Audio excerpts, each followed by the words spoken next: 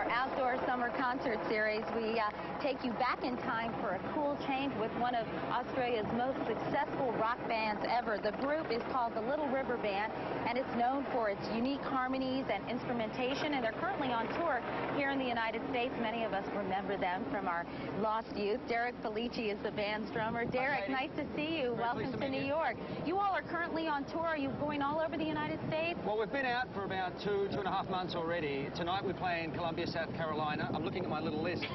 Then we go to Washington, PA, Naperville, Illinois, and then Schaumburg, and then we head into the Midwest, and then we end in Bakersfield on October 2nd. Are a lot of people surprised when they find out that you guys are from Australia? Of course, many people know, but a lot of people think you're from the South, don't they? Yeah, well, the name, you know, helps in that respect, or doesn't help in that respect. But yeah, we're all in Australia. We've got a couple of guys that live in America these days, but we come out and we tour the world, but we still use Australia as a home base. It must have been such a heady time in the late 70s and early 80s. You guys had one hit after another. Was it pretty exciting? Oh, it was fantastic. And it's the great thing for us when we're out on the road is that those songs are very special to a lot of people.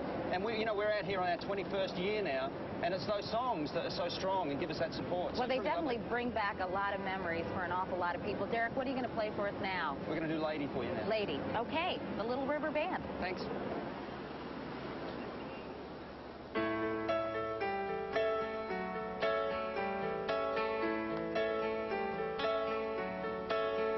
Look around you.